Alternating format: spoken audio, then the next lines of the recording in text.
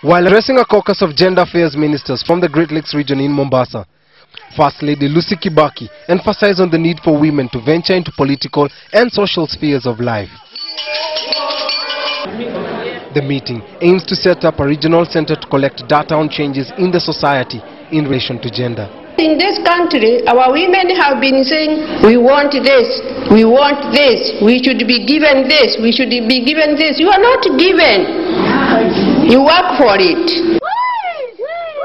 Meanwhile, Kuria Member of Parliament Wilfred Machage has threatened to resign following the killing of 4 residents from Getongorama village in Kuria East District. The killers are believed to be cattle rustlers from a neighboring district. Sitaki kusikia wananchi wakilia kwamba wanatendewa vibaya na serikali. Sitaki kamwe.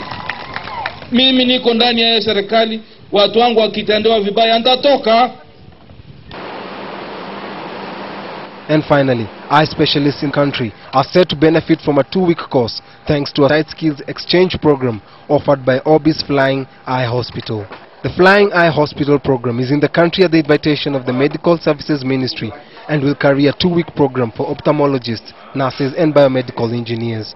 Medicine is a very dynamic area, and it's always good that people compare research, compare experiences, compare skills, so that we can learn and borrow from each other. And I think what is happening here is that we have very good ophthalmologists here of various kinds. The training will be conducted at the Jomo Kenyatta International Airport. Chris Wangombe, Citizen News.